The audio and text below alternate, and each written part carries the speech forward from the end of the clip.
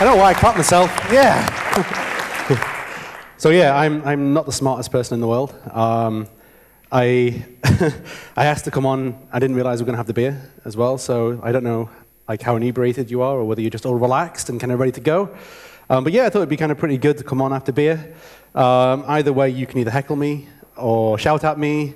I don't know what people are like over here. In the UK, people probably get on a fight.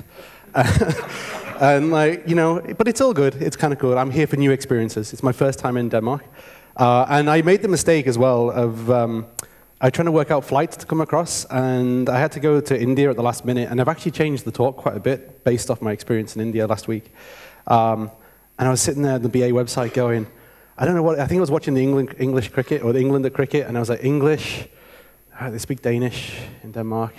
So I was on BA looking for Daneland, and I just did not happen at all. It was a terrible time. I was about to bring up BA, and like I stopped, and I said, oh, Denmark, that's the one I want to do. So I also make sweeping generalizations as well. The two openly Danish people that I know are both called Kenneth. So I was expecting everyone to be called Kenneth over here, and they're not, it turns out. It's not even a popular name. I can't believe you guys, you're rubbish. But yeah, so anyway, yeah, I do make sweeping generalizations, so either believe some of this or not. I kind of want to stimulate debate and conversation because I think the web is changing. And I don't know whether it's changing for a good thing or for a bad thing, but I think we all need to kind of adapt to that as well. So I'm going to start. This is me. I'm Paul Kinlan. I work at Google. The thing I liked about this conference as well was the fact that even the ice cream kind of guy who makes all the ice creams was A/B testing 50 different shades of blue for the ice cream kind of logo as well. So kind of all works out pretty well. But I lead up the Chrome developer relations team. I'm based in London. But I don't think that really matters overall. I mean, I work for Chrome. I believe the mobile web is the big thing to focus on. And I know that a lot of people aren't going on the mobile web, or at least building for it, at least. But our sales teams, you know, people inside Google, they're going out and actively talking to developers and businesses to get people on site. And the way that they show kind of their prospective clients how they know and they're experts in the mobile experiences is they have lots of people holding pictures of phones. And I'm not joking, the slide decks, they literally have a picture of a person holding a phone, people hanging out using phones, and then people even being illegal and driving using the phone at the same time. It's pretty bad.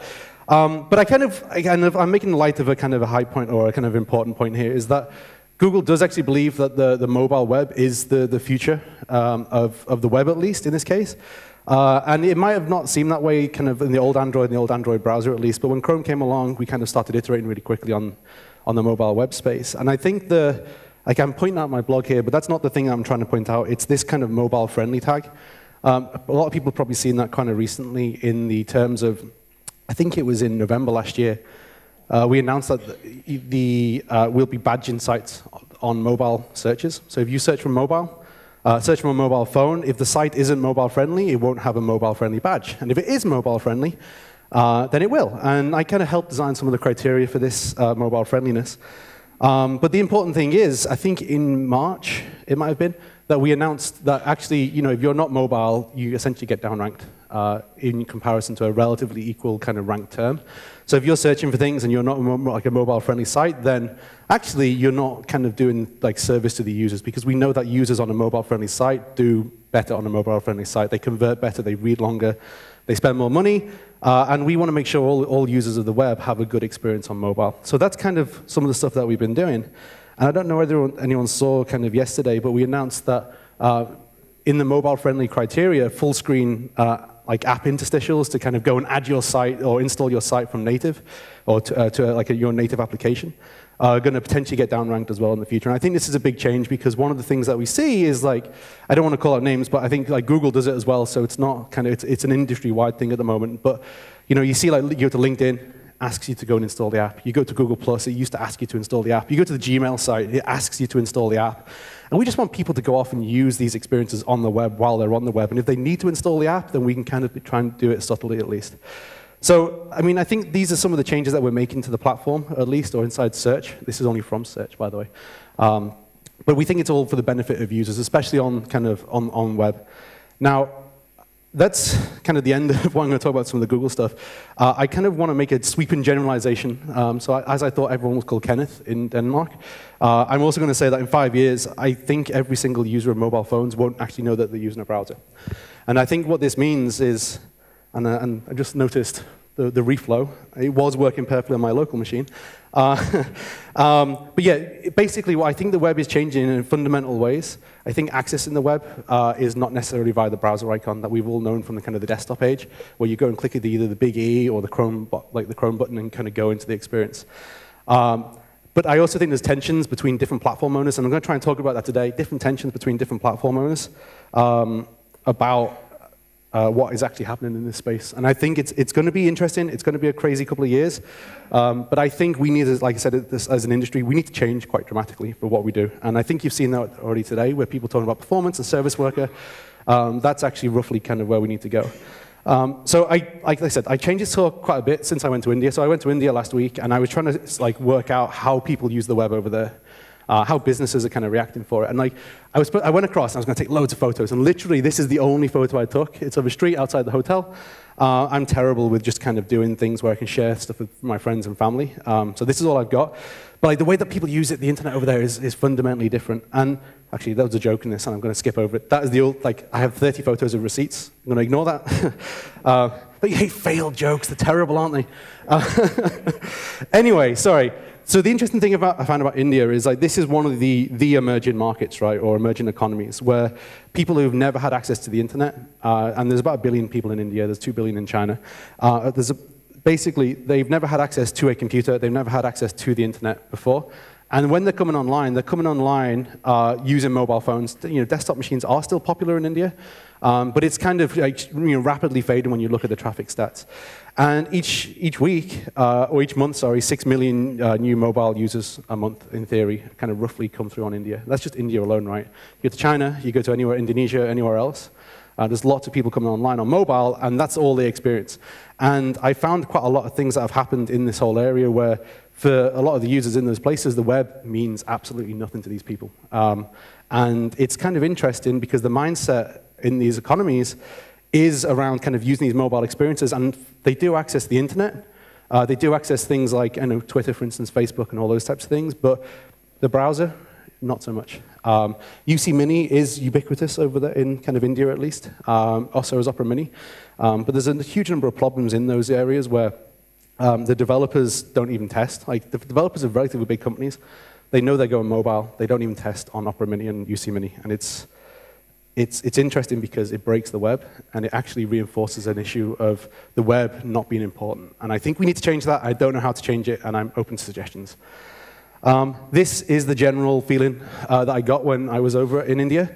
If you speak to any startup, Bangalore is kind of full of startups. It's the startup capital of India at the moment.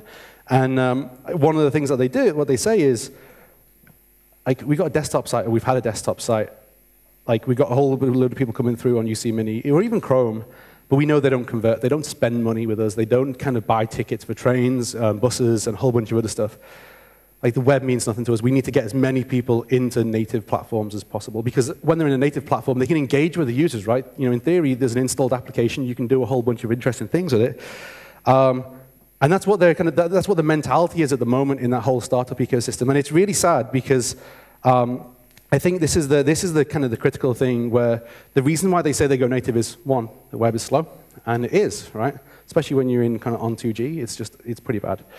Actually, when you're on, the thing I found as well, when you're on 2G, it can be bad, but relatively consistent. I found that when I'm on 3G in India, there was either kind of relatively decent 3G, or if you're in a major urban area, there was completely not functioning 3G. So you had less internet connectivity on 3G than you did in 2G.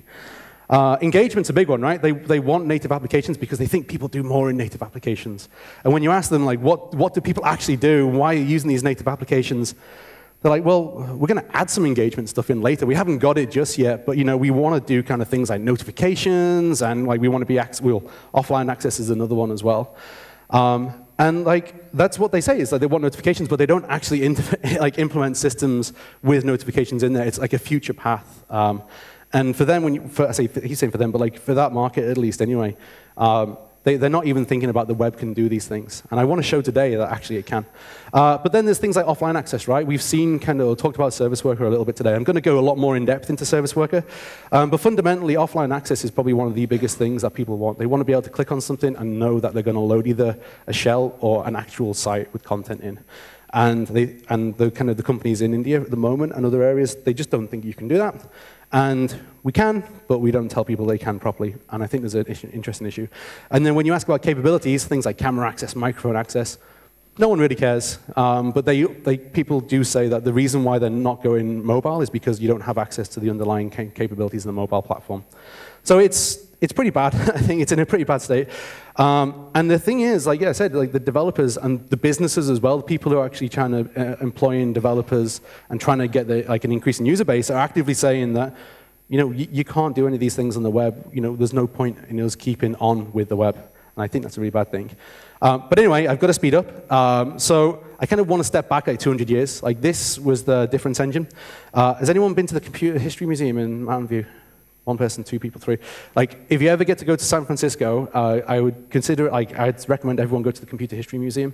They have a working version of their difference engine, and basically this is probably the first app, when you think about it. It was used to calculate polynomial functions, logarithms, and a whole bunch of other stuff. And like, if you wanted a brand new app, you had to build like a brand new 3-ton machine. It was like crazy. So Charles Babbage kind of actually predicted the fact that he would need a generalized computer machine. So he designed an analytical engine, and the analytical engine was designed to solve the problem of only having one application. You can, in theory, program the machine.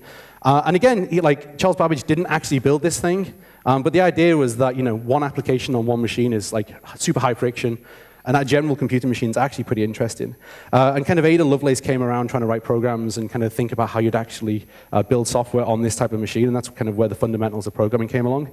But again, it never got built. Like Charles Babbage's son, Henry Babbage, he built it, and that's the machine he built, but it had like a whole load of off-by-one errors. So it was like, it needed complete debugging and a rebuild before it actually get built. And so it never actually got built to function. It's kind of interesting. You jump forward another 100 years, and everything's a little bit easier, right? I mean, it's still poor in terms of what we kind of expect today. But you had these massive mainframe machines, and the way that you'd program them is either you'd give a whole bunch of punch cards to a teller or an operator, or you'd use these remote machines, and then you'd kind of go off and start to kind of do your program, and then go back and then wait 2 weeks to get some results because it was a massive mainframe timeshare machine. But it opened up a whole set of computing to businesses, and not necessarily users in this case, but very repetitive tasks could be automated, and it changed fundamentally the way that we our kind of our lives is the easiest way of saying it. And then jump forward to kind of when I was a kid. My dad used to fix computers as a side job, and he used to take all these computers apart, fix them, and then he'd tell the person who'd brought it in to get repaired, oh, it's going to cost you £50 to get this fixed. And they were like, £50, that's too expensive. You can keep the machine, it's fine. And my dad had already fixed it by this time. He wasn't the best businessman in the world. But so by the time he'd fix these things, and we came up, and I still go around to the house. They got 20, 30 different machines, from Commodore 64 to Amiga 500s. But this is the machine I had, and you'd put a cassette in, load a game, type run or whatever it was, I can't remember now. Load a game, and then 5 minutes later you're playing a game, or you're using a spreadsheet kind of app. Again, a massive leap from the punch cards. It opened up a whole bunch of new home computing for us, and it was really cool, right? And then you jump through and another couple, a year or so. I was told that this was just as slow as cassettes, but I remember this being really, really quick. I could load California games up in about 10 seconds, and I was just playing games like crazy when I was a kid. So it was great, and my dad hated it because I wasn't doing any schoolwork, and my mum, she didn't really bother. But anyway, so that was kind of interesting. Games in 5 seconds or 10 seconds, reduce friction again, right? You can start to use these experiences, and computing becomes even more powerful. And then you get 3.5-inch floppies. Did anyone install Windows 95 on 3.5-inch floppies? Yeah, a good couple of people are right. It took hours, right? It was terrible. And then the 20-second disk would error, and you'd be like, oh, I can't do the damn thing. So anyway, but the 3.5-inch floppies allowed us to transport at least a megabyte or 1.4 meg of data between computers, install things. Again, friction was reduced, and it was easier to actually go and either run applications or transport data. Pretty powerful. Then you jump through kind of, again, DVDs and CDs, those types of things, massive amounts of data. To install Windows on this, it was about an hour. At the time, from what I remember, on Windows 95. But that was actually really powerful, right? It brought a step change again in kind of what we could do on our computers. Big applications, encyclopedias, all these types of things. With relatively little friction, you just put a little disk into a machine, and then you get access to all this information. But the problem was, actually, it was really hard to, I didn't mind these. My parents hated them. My grandfather, my grandmother, I'd have to go around to their houses all the time and fix their machines because the installation process was hard, it was horrible, it didn't always work, it was just pretty slow. And if you're in an enterprise, it was just terrible, right? You'd have to try and deploy one application across 50,000 different machines. It was really, really hard. And then kind of comes along the web, and you have, I'm going to use Gmail as an example and Google, but those type of applications were the first time you sit there and go, this is a replacement for native applications for me on desktop. It's really powerful, right? And the reason was not necessarily because the applications are more capable, right? They weren't necessarily more capable. They didn't have access to underlying hardware. Things like a USB at the time, you couldn't do any of those types of things. But the delivery model, the way that you could get access to these things was so much better, right? There was zero friction nearly. You type a URL in, you're straight into the experience, right? And that was brilliant, right? And the point I'm trying to make is that fundamentally friction was removed across the entirety, every single step along the way, some form of friction was removed, and we started to use computers more and more and more and more. And the way that I've been trying to think about this, and the way that the Chrome team are thinking about the properties of the web, why the web is good, and it was talked about a little bit earlier. About a year and a half ago or 2 years ago, they coined a term called slice, and we never actually announced it because, well, it made a lot of sense, but we didn't know whether actually we needed to talk about it that much. But slice was a really interesting way of actually encapsulating the good properties of the web. The first is secure. Everything is sandboxed and isolated. One site can't interfere with another site, in theory. So that's a really powerful benefit of the web. On native applications in the past, on desktop, for instance, that was actually a big problem of just kind of completely overwriting configuration. Everyone said this today, linkable. You can link to something, and then you can either load an application experience or get some access to content, and all you do is navigate to it. Again, very, very powerful. Indexable, the fact that we can actually take the link, crawl it, and then understand what's behind it, actually is really powerful, right? Because then you get services like Bing, Google, and all those types of things. That's pretty cool. Composable. This one's actually a little bit harder, but the whole mashup community from the early 2000s, you take iframes and JavaScript, push them together, and all of a sudden, with very little kind of work, you get entire new applications. And then there's a thing called E, which is ephemeral, and I can't find an image to describe what ephemeral means, but the easiest way of saying it is you open up Gmail, for instance, you go into Gmail, you do something, you close the tab, and no state remains on the actual machine itself. And that's a really powerful thing. You can go off, use 20, 30 different applications in a day, and completely understand that your machine is going to be in a relatively clean state once you're actually finished using that. With applications, native applications on desktop platforms, that wasn't the case, right? You'd install something, and it would live and maintain on your system. It might install drivers and a whole bunch of other stuff. It was crazy. But it was a nice way of thinking about it. And now, there's 5 different properties which describe the web as a kind of a simple way of describing the good properties of the web. There's actually a couple more. One was deployable, so you could say sliced. It's easy to deploy and maintain. But sometimes people say updatable as well, so you can just kind of update one place and then they get kind of replicated everywhere. The problem is sluice is just the worst acronym ever. It's basically a funnel of water. Means absolutely nothing. But the thing is, for me at least anyway, is that I have to question whether those kind of properties are important for mobile. Especially with the introduction of the iPhone. So I look at this, and I kind of categorized everything as pre-internet, post-internet, pre-internet and current internet, and before mobile and after mobile. Now, you look at kind of the delivery methods of data. DVDs, for instance, massive amounts of data. We still use DVDs for games because it's just an easy way to transport a lot of data. But fundamentally, the mobile platform is changing for things that people do, right? They use chat applications. They still use the web. So they use chat. They use app stores as well as a delivery platform for applications. And those applications, those app stores, have got a lot of the properties of the slice principle. So they're secure, sandboxed, and all those types of things as well. So I think fundamentally we're in a point of where there's a threat to the web coming from native applications, and it's not necessarily about capabilities. So yeah, the app stores, I look at this, and I'm trying to define this point here, but 2009 or 2007 was when the iPhone, I think, was introduced. There were 1.3 billion users of the internet. There's 2 billion of users, 2 billion extra users, so 3 billion users in total of the internet already. And the majority of these people are coming online right now with mobile, and they don't know anything prior to kind of what we know today of native applications as the way that you go about communicating with people and actually doing work on a device. And we've all seen these stats. I think this was kind of pushed up earlier on today. Like 86% of the user time is spent inside native applications, right? And only 14% is on the web. It's actually gone down to 12% in the latest Flurry stats. So it's looking kind of pretty bad.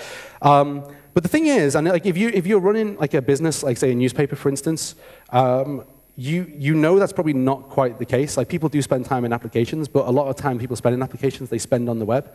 But it's completely unaccountable, right? We have no idea about how much data or how many users or how long people spend inside the web on mobile devices.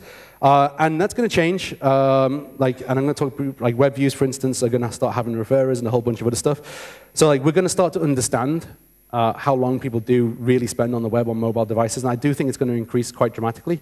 But still, fundamentally, people spend a lot of time in at least 4 different applications. And those applications I kind of want to talk about now. So there's definitely many different entry points into the mobile platform.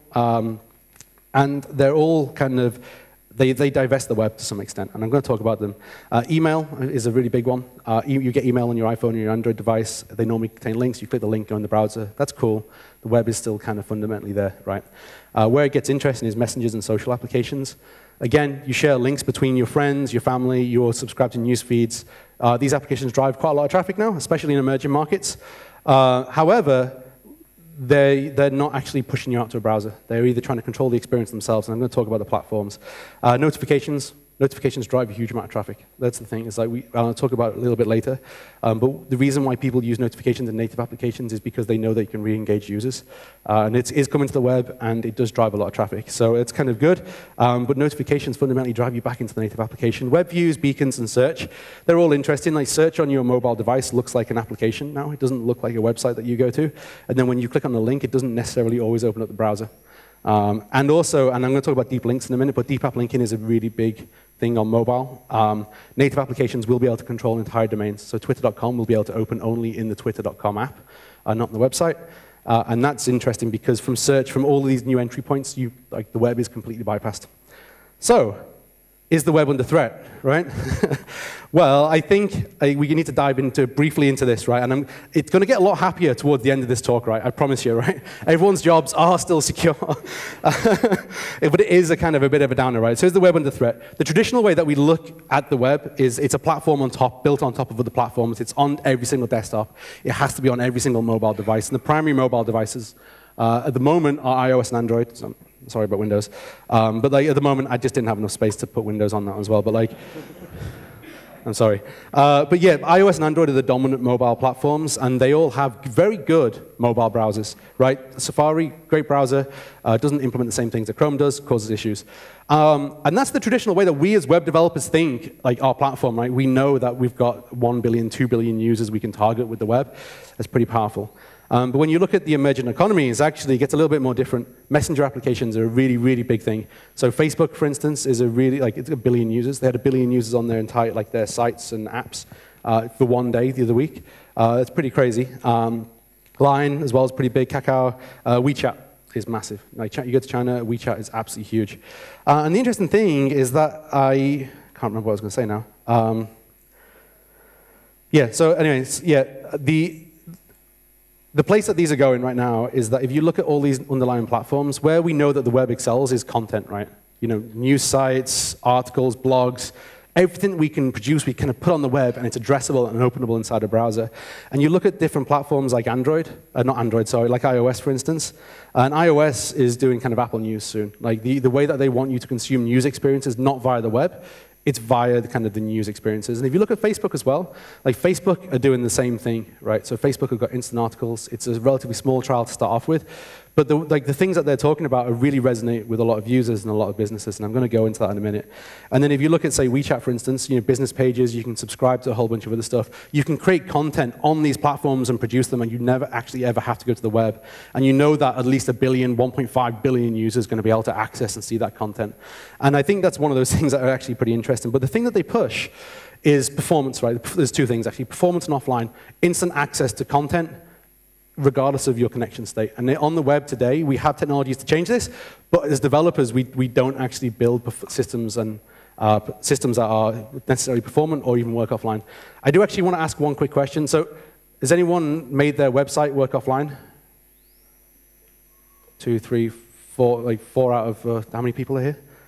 300, 4 people out of 300. I think that's endemic of part of the problem, right? Like, we as web developers don't necessarily believe that we should be making offline experiences. And I need to tell you right now, we need to be thinking about mobile, we need to be thinking about offline, and we need to be thinking about performance. So anyway, yeah, the web in this area is like, it's kind of, everyone is bashing the web. And a lot of it is, ads, those types of things are causing some issues. Plugins, third-party plugins, the composable nature of the web in Slice is actually potentially causing some of the issues. Like we saw it from Patrick's talk earlier on. Like the more third-party plugins that you use, the slower your site gets because you have to resolve all the content and the connections and all that type of stuff. So like there's a lot of stuff that we need to do as developers to change this, but there's also a lot of stuff that browser vendors need to do.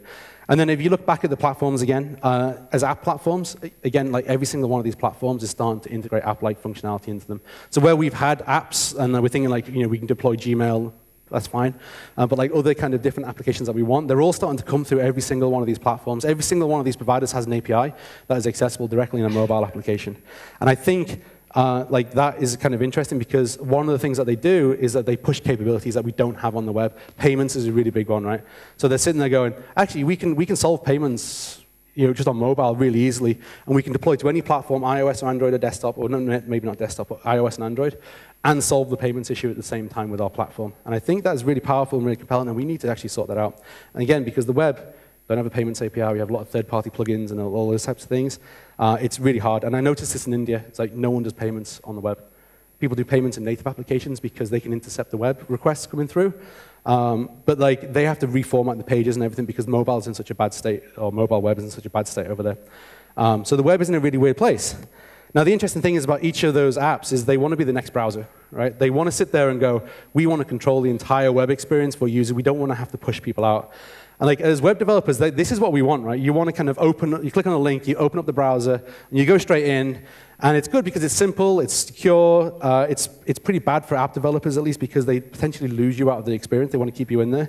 And it's not branded. You don't know it's like the Facebook app or the Twitter app and those types of things. So one thing that they do is they do the web view, and we've all seen the web view, and that's where we lose accountability of all the traffic. But generally, they want to keep users inside the app, inside the brand. Like this is the Twitter experience for a website.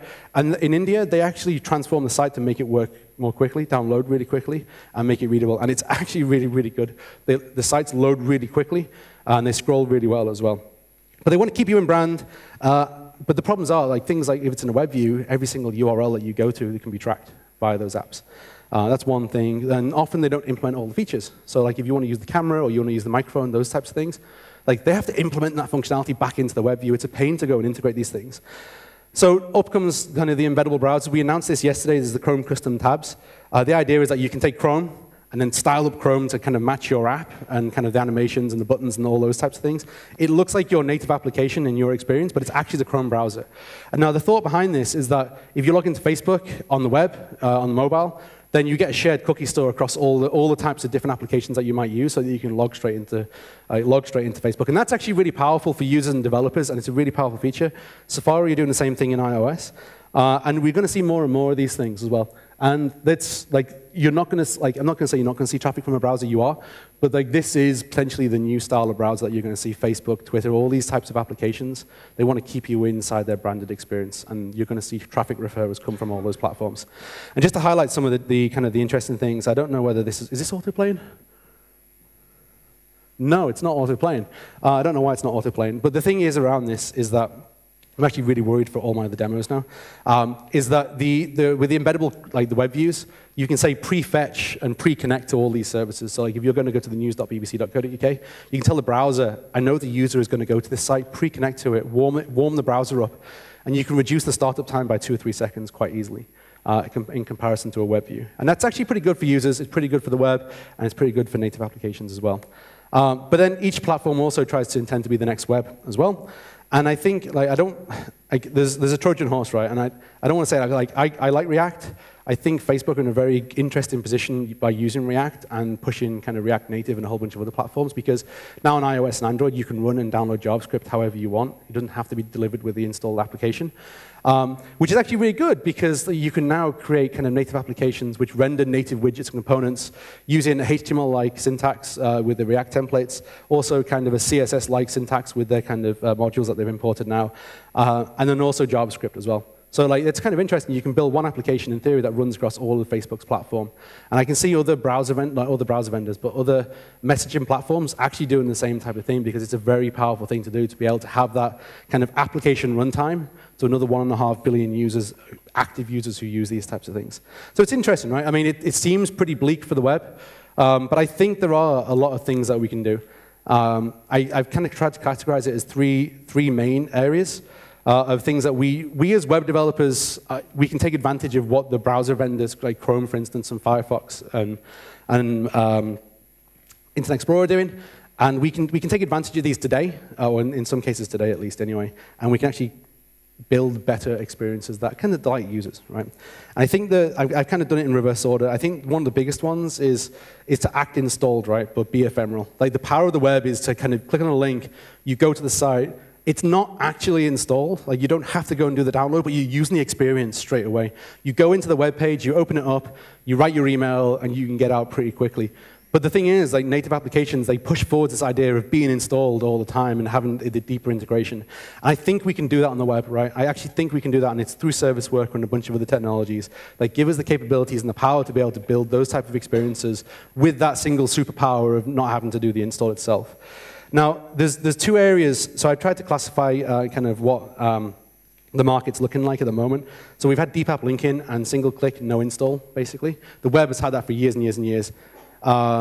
Native applications now have got deep app linking built in, or native platforms, iOS 9, Android M, are going to have full-on deep app linking built right in.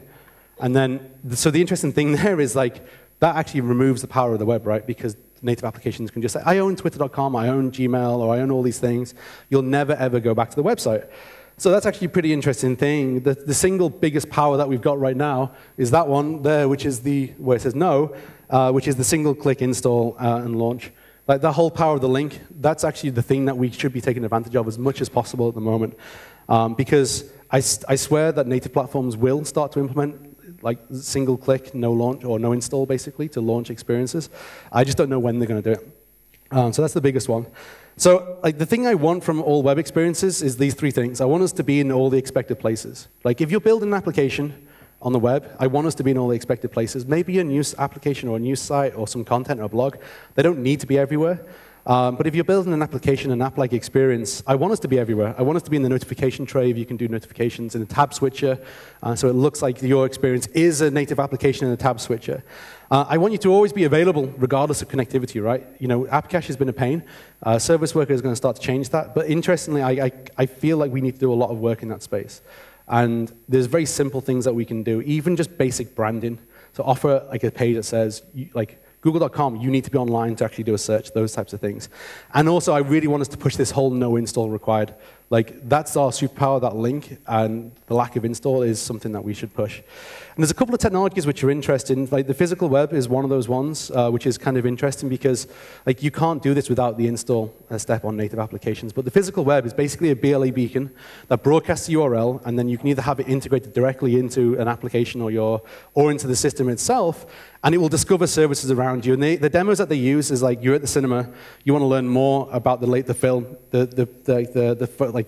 what's it called? The poster is broadcasting kind of its URL. You discover it inside your application or inside the native app, inside the native platform, and open the browser up, right? No applications needed at all. I think that's a very powerful thing, and that's coming through physical web. I checked the project out. Right now, you need a native application on Android. But the interesting thing is, if you have Chrome installed on iOS, it installs like a little widget into the notification tray. And that basically says, like, if there's a beacon around you, you can do whatever you want, right? Like, not you do whatever you want. If there's a beacon around you, it'll find the beacon, you click on it, and you go to the experience. And the demo that they're trying to push is kind of payments, right? Like, you're at a machine where you can you want to get parking credit and parking time. You don't want to have to install an app for all of these different types of experiences, but you do want to be able to access the website, pay for parking, and then just go away and do it. And that's kind of the whole kind of being installed, but being ephemeral at the same time. Like you get a beautiful experience that allows you to interact with the physical world, but you don't have any install behind it. And I think that's pretty powerful. I want every single application, if we're building applications, to be on the home screen. We can do it. We are, like the Chrome team at least, and Firefox OS, is also pushing this idea of installable web applications. And the idea behind this is it's like you have a manifest, and the manifest and Service Worker are some other criteria, but then it offers this prompt, and the prompt is like in this case with Medium. You click the add button and it goes straight to your home screen. That's the place where people launch experiences from. They don't open up a browser anymore to go to a website, it seems. So it's interesting. Technically, to do this is very simple. You just have the link rel manifest in your page. You point to a manifest file, and the manifest file describes what to launch, how to launch it, and how it should look on the system. So you have the name, the short name, the URL. You can launch it in full screen and portrait landscape. Great for games and those types of things. That's an app that I've done called Airhorner. That's basically that type of experience, the instant launch, and it works offline. So it looks and feels like a native application on the system. We also want deeper integration with the operating system. So things like theme color, for instance, allow you to control the bar across the top, but also how it looks in the tab switcher as well. Very nice, very simple integration. Lots of sites have already done this. And I think the Service Worker is probably the most important kind of piece of technology since the link. And I think it's kind of important for a number of reasons. The service, I know we've called the Service Worker a little bit. Like the Service Worker as a spec, I think it's kind of hard to read, but Service Worker is a generic event-driven time-limited script context that run on origin. Makes no sense. The way I think about it is a Service Worker is a background script that sits between the browser, and as Patrick said, the network earlier on, but I take that one level further between the browser and the operating system. And I'll talk about that in a minute. But now, the really interesting thing is that pages have an application-style lifecycle. They have an install step, an activated step, kind of ready to use. They have an idle state, like doing nothing, and an activated state as well. We've never really had this on the web, and we've had it inside pages for page load, but not outside of when the application is not being used. And I think that's kind of interesting. Now, the simple thing is the page simply registers for a Service Worker, and the Service Worker is a remote file. It's a single script. And then once you register for that Service Worker, you start off through the process. You start off with installing, so you can do a lot of things in the install stage. It's not a physical install to the disk, unless you choose it to be. So in one case here, one of the things that you do when you're offline in experiences is you list all the files that you want to kind of offline, like the app cache. But you can do a lot of other different things here. You can store state and kind of other things. You can do database upgrades and a whole bunch of other stuff there. And then the interesting thing is that this Service Worker lives past the browser, right? So you close the browser, the Service Worker is still living in the background. And that's interesting because the system can then provide a whole level of different system events to wake the Service Worker up to do a bunch of things. And I'm going to be really quickly to go through this. The first is not really to do with kind of being asleep, but the ability to completely own the network, inspect and look at every single request that goes through the system is really, really powerful. And I'm not going to kind of show the demo today because I haven't got that much time. But here we are. This is a Service Worker. The requests come from the browser, go into the Service Worker script, and you can choose what to do. So in this case, in this kind of demo here, you look at the local cache. If it's locally cached, return that straight to the user. If it's not, go out to the network. Lots of other different patterns for how you want to take experiences offline. This is just one of them. And Patrick's talk earlier on did a good job at explaining different patterns and practices. This is kind of what it looks like. This is the onFetch event. This is the thing that fires. You respond with essentially the results from the cache. If it's not in the cache, you do a fetch and you get it from the network and display it. And I'm going to skip over this demo because I want to talk about push notifications. Push notifications are the biggest reason why people build native applications, or it's the reason why people say they always build native applications. And a push notification is some action happens on an external server, even if the application or site isn't open. You get a notification, and you can do an action inside that and do work inside there. The basic flow is that your server sends a message to, in our case, GCM. It then GCM, which is Google Cloud Messaging Service. On Firefox, it's not going to be GCM. But for Chrome, it is Google Cloud Messaging. You send a message to the Cloud Messaging Service. That knows how to route the message to the device. The device kind of wakes up and does its native kind of things. It goes, oh, I know that there's a web application here that needs to be able to handle notifications. So it wakes up Chrome. Chrome then goes, what website needs to kind of wake up and do the work, or which Service Worker do I need to wake up? Chrome then wakes up the correct Service Worker, and then you can choose what to do from inside there. So in this case, the demos aren't kind of tied up, but I'm showing a notification for eBay from a different application. But you could have eBay, you outbid, goes through the system, the browser wakes up, or the Service Worker wakes up, and then you show the notification. No web page is actually ever displayed in that case. It's kind of interesting. Again, your Service Worker code is pretty simple. you've actually registered for outside, but then in this case, the notification, the push event comes through. You kind of set up some properties, so you can set the title, the icon, you can even do a vibration pattern and a whole bunch of other stuff. But then you basically say, register a notification and kind of push a notification out, and then that notification will be then displayed in the operating system. It works natively on Android and desktop, which is pretty interesting. But the thing is, and the thing I found about that's pretty cool, and Jake did a screenshot of this, and I apologize for this because he was trying to be really funny. And I don't know whether this swear word actually works over here, but it works in the UK. He sent this push notification to his desktop machine or to his phone, and because Android Wear is actually tied directly to your device, any notification that appears on your device, regardless of whether it comes from the web, is actually displayed on the phone as well. You can click it and then kind of open the page up inside the actual browser. It doesn't open up on the watch, it opens up on the browser on the device. And I think that's actually really powerful, right? You're integrated with native capabilities just using a simple web API. And how the native kind of platforms are tying together at the moment, they're kind of they're sharing state amongst many different devices. I think that's pretty interesting. Now, there's a lot of different patterns that you can do as well. One of the things I want everyone to do is build offline experiences. If you get a push notification, you don't know that the user's going to action it straight away. So some patterns and kind of practices, if you get a notification, cache the content before you actually do anything with it, because if the user clicks a notification when they're on the train and they have no internet connection, they get a terrible experience and then they hit the web because of it. And again, it's very simple code. If you use the cache API that we were using earlier on in the install phase, you basically take the cache, you add a URL, and then you add the data to it. And then if the page is then requested later on from the browser, all the data goes through the fetch request. The fetch request looks at the cache, and then pulls the data out, and then renders it back to the user. And you've got a completely offline experience with dynamic data. It's pretty powerful, and it's actually pretty simple. It's a little bit harder than that, but that just illustrates the point. And then one of the other interesting things is that when you make a notification, you don't want the browser to keep on living while the notification is still in the address bar. So what happens is the service worker, for every single phase, tries to kill itself as quickly as possible. And one of the things that happens when you raise a notification, you'll create the new notification, the service worker will make the notification, but then die straight away because it doesn't know when you're going to actually do anything with the notification itself. So you have to have in your service worker the ability to handle the notification clicks. Again, it's pretty simple. The user clicks it, the service worker is invoked, and then Chrome kind of either does whatever you want. In this case, open the page. And it's pretty simple. So you have the notification click event inside the service worker.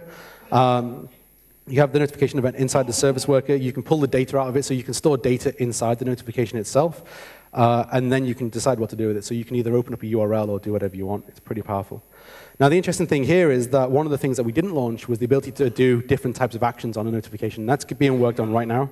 It's not available just yet, but one of those things is and this is where the thought about the headless web come from, is that basically what happens is that you might have a service, like a service worker that raises a notification, and on that notification there's different actions. So you might have like a Facebook app, right, or web app, and it's got like and comment on. And comment takes you to a web page, but all like does is it just basically in the back end just goes and sets the kind of the state of the post to be liked, right? You never has to actually open up a web view or a web browser.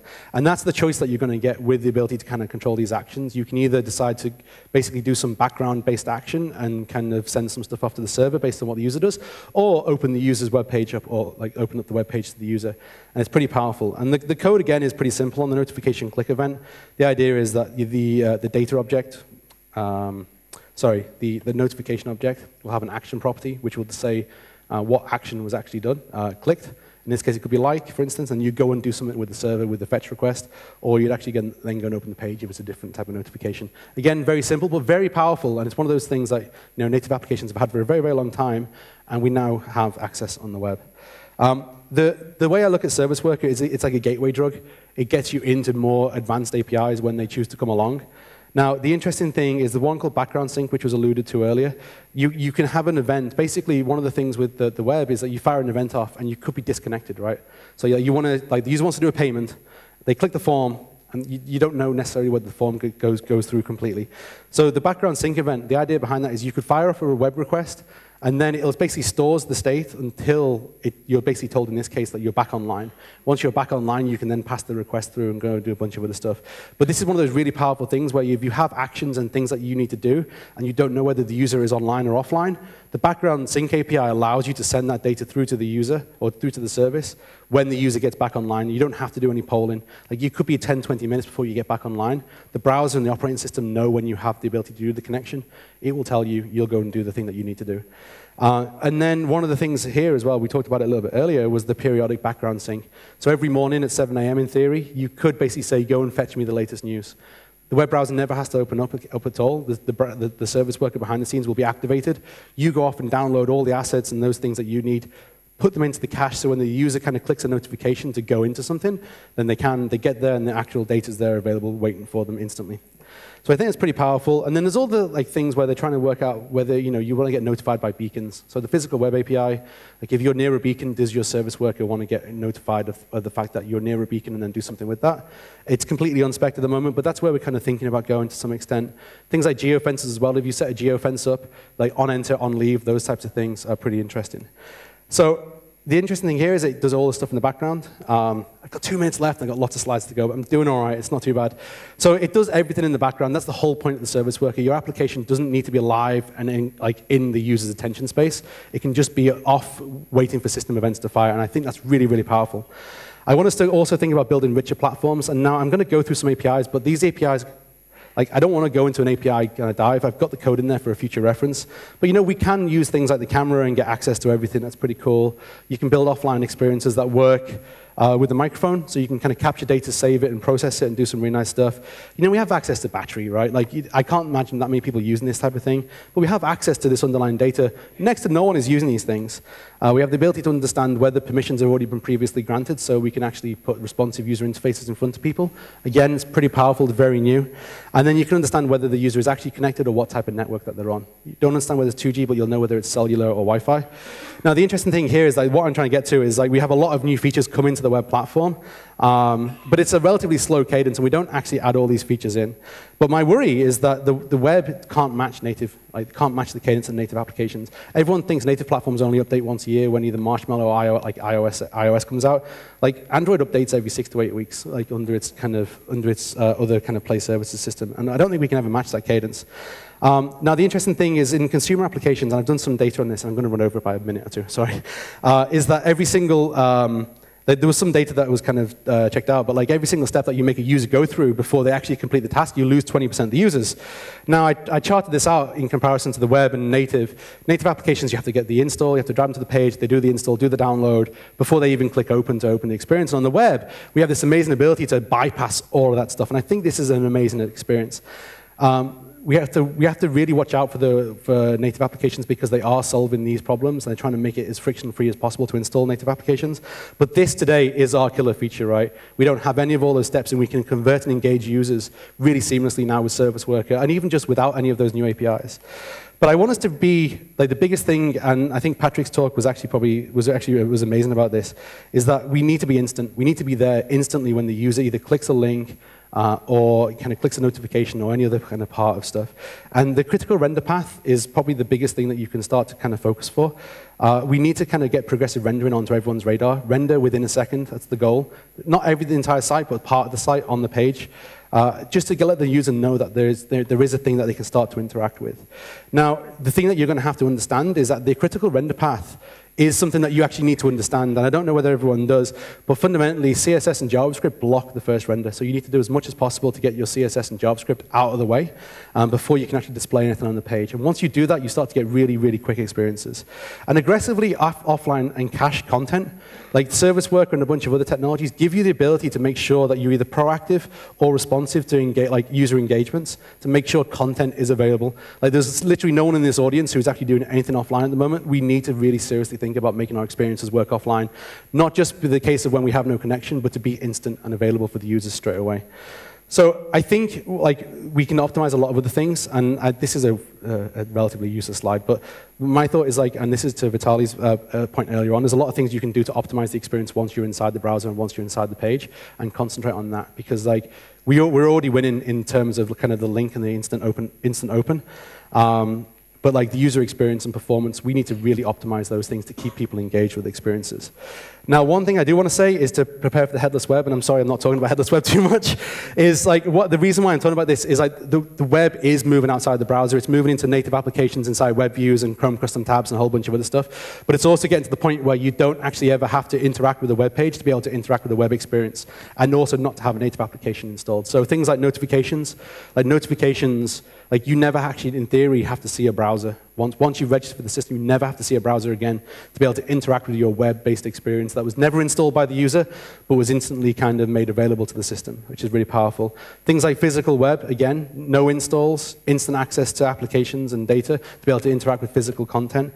And then also the Chrome team are doing a whole bunch of other things to try and make sure that if something happens on your device inside, say, YouTube, for instance, you can control it from other different aspects of connected devices around you as well. So this is a case of the play button, for instance. You can control the volume, you can control pause and play and those types of things. Like we as browser developers need to do a lot bigger job, like a lot better job of actually making things available for you as developers seamlessly without any integration. So can I wrap up? Sorry. Performance, engagement, offline access, and capabilities. These are all things that we fundamentally need to work on. And like performance is probably the biggest one, and you can go home today and actually do a whole bunch of things to make your sites work a lot more effectively.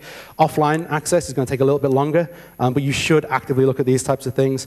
I want to get away from this mentality. I need to go back to India and do a whole bunch of other stuff. I don't think I'm going to have any impact, but we need to get rid of the idea that the web is not suitable for kind of native-like experiences.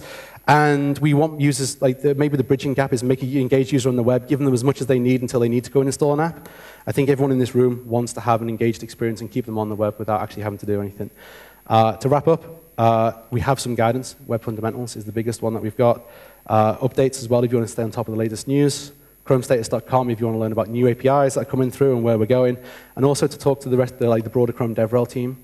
We've got a Slack channel as well. I'm really sorry for going over. I'd like to thank you all for your time, and I'll share these slides later on.